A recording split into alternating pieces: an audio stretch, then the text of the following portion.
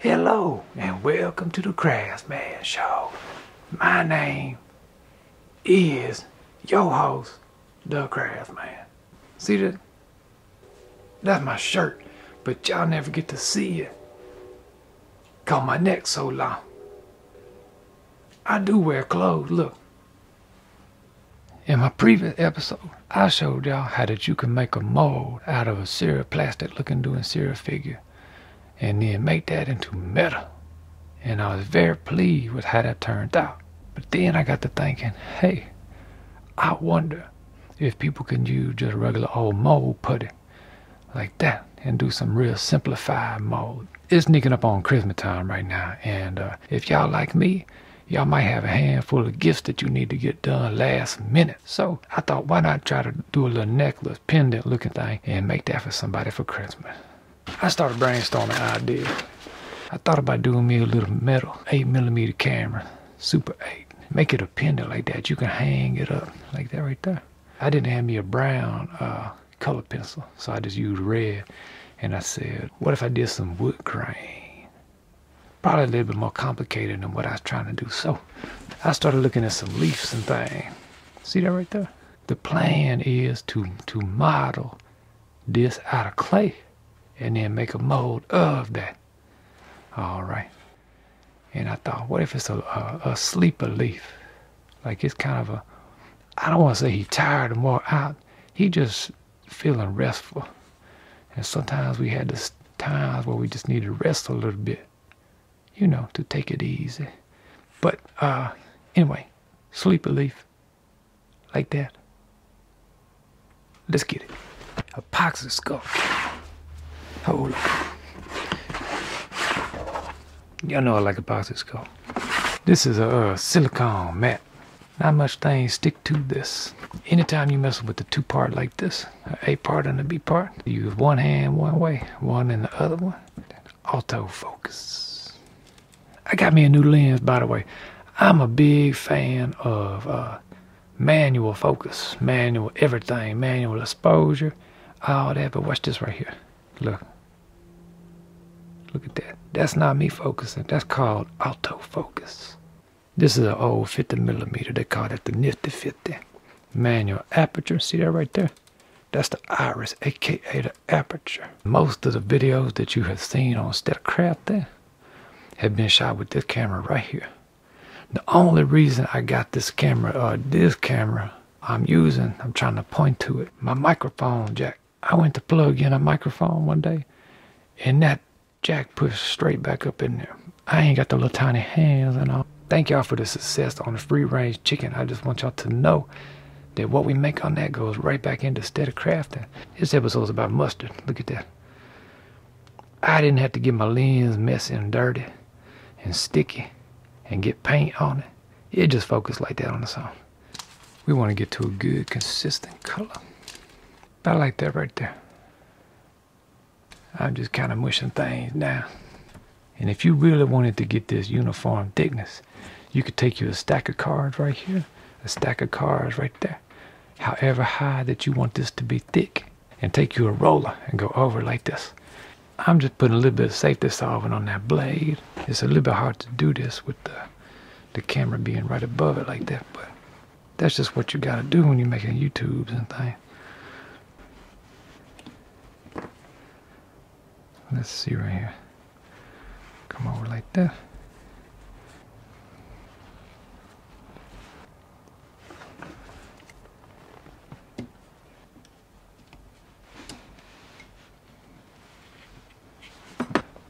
That's looking like about 1 3/4 inches. I don't know. Some of y'all got to tell me if that's too big for a pendant. Let's go ahead and take this thing on down a little bit more. I don't want to give this to somebody for a Christmas present. They're thinking, this thing choking me, weighing me down, crap. All right. Sorry about that if my chair squeak every now and then. I don't know if I ever told y'all about my little chair I got. This came from a dentist's office right here. Anyway, just getting the base a little shape of it like that.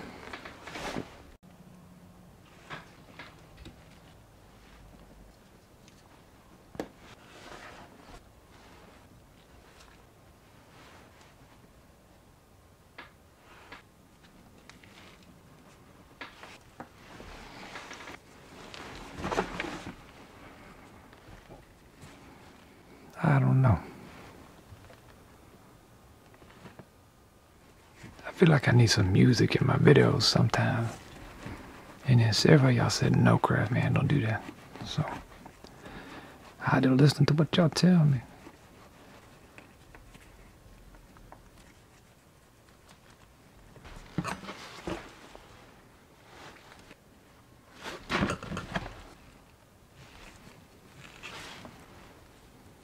You start to question yourself.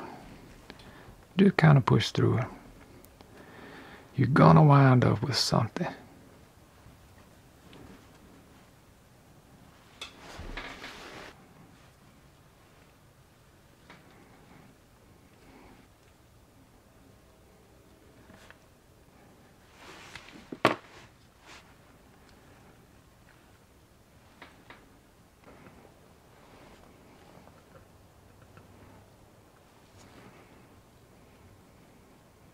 I think this one right here needs to be shorter to really make it contrast. You know, this side is gonna be one length and the other side need to be probably shorter. I mean, it don't need to be. That's just Craftsman saying that, you know. We kind of weld these little pieces into place right here.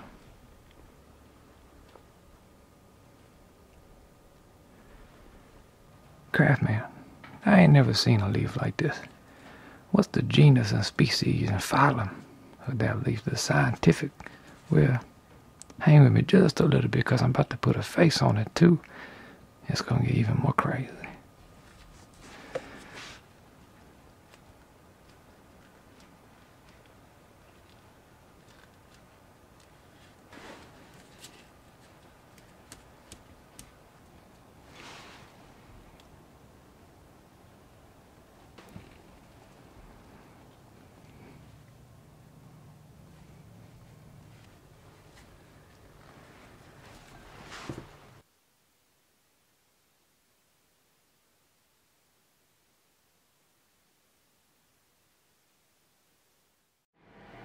I don't know about that.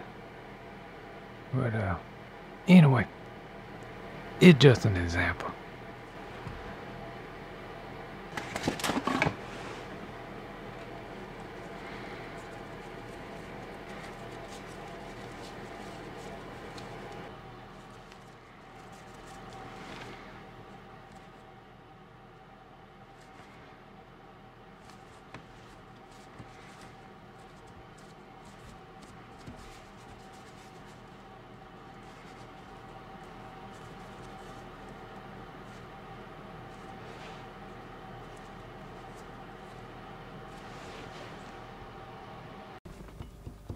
All right, let's see what we got right here.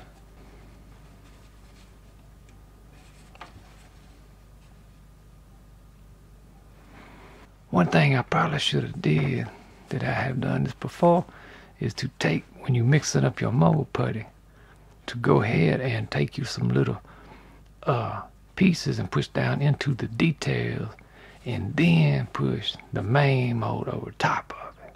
Because I don't know if the eyes and mouth have enough depth to them. Why don't we just get adventurous right now? I'm gonna take this little teeny-tiny little bit right here, because my theory is that silicone stick to silicone. Now obviously it's gonna stick better when the whole thing is cured, you know what I'm saying? If you can if it's at the curing stage and you try to stick this to it, because after it cured there's gonna be a surface oil, this evidence on it. All right, silicone naturally, especially the silicone putty, would do that. It exhibits this oil looking surface. But I'm thinking that we might just be able to pull this off right here. All right. Oh snap. So I stuck that down up in there like that, and then we're just going to place it right back in the mold like this. Push it down really good. We're going to try it out, you know what I'm saying? And that's the updated looking mold right there. It looks like that eyes and mouth trick might just work out. If it don't melt up off of it, we'll see about that. It says right here, many low melt metals, 150 degree. Okay, so That's what we're looking like.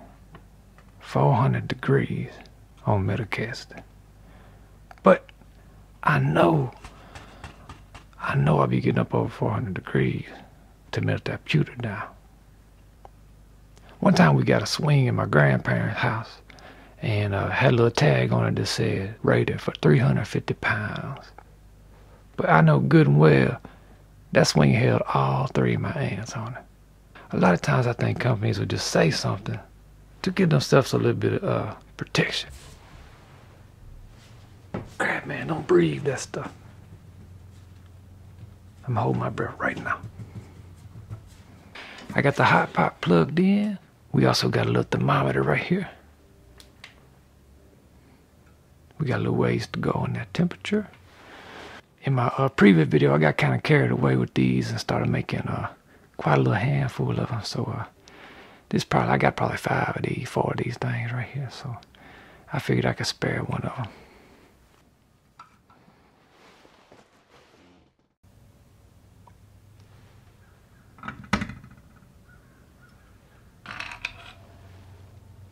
That's where we at on the metal right there.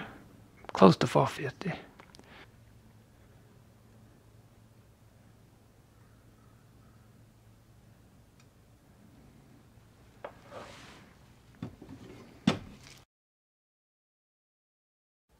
Now obviously I poured away too much. And see all that, I gotta sand, I gotta grind, file all that back down, and gotta drill through that right there, but you know. We're gonna try to bring out some of these little details right here. And I'm just using me some of the little patina for all metal, onyx.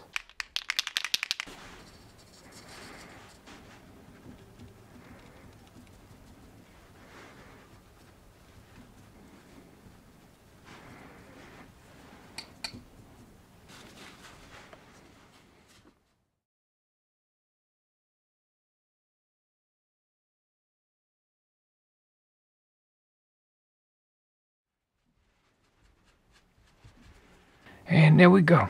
So we took an object and just using a little 30-minute mold like this right here, we was able to make a metal cast of it. Considering how quickly that it was done, kind of a rushed job trying to get this video up for y'all. You know, that just should show you the possibilities of what that you can do. And y'all got way more talent out there than what I got. So hey, make you some metal things with this. I hope y'all like that. Hey, be careful with metal and stuff like that. Craftsman getting ready to take a break.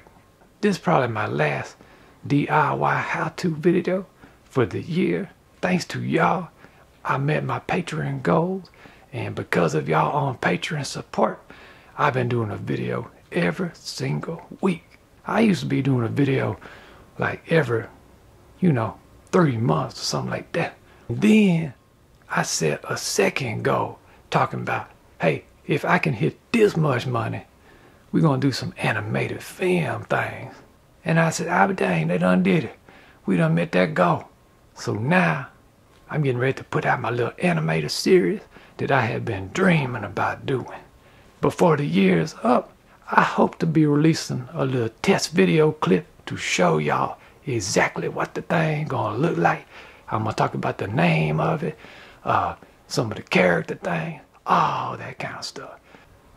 Anyway, I love y'all. Keep steady crafting. Craft man, do you really be sound like that? No, this is how I sound right here. The Craft Man. Welcome to the Craft Man Show. This is when I first wake up in the morning, voice like this. Hello.